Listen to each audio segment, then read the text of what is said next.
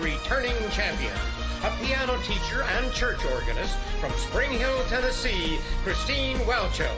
So Christine ended her week last week by winning her third Jeopardy game, and I guess after winning $59,601 makes you rethink things a bit.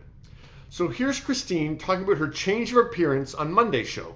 After the winnings, I decided that I didn't need to hide behind a wig anymore, and I wanted to normalize what cancer recovery looks like. And it looks great.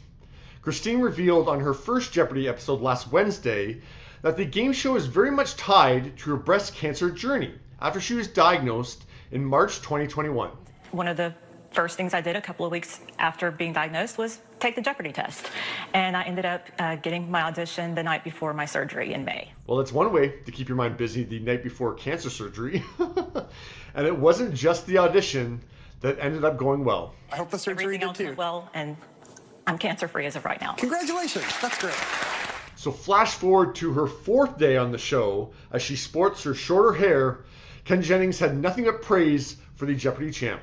Well, you look fabulous. Congratulations on your recovery and on your success on Jeopardy so far.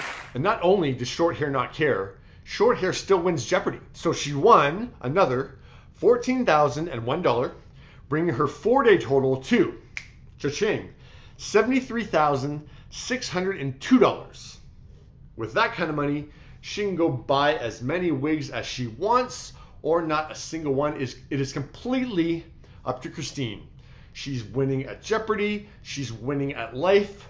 Just keep winning, just keep winning, just keep winning.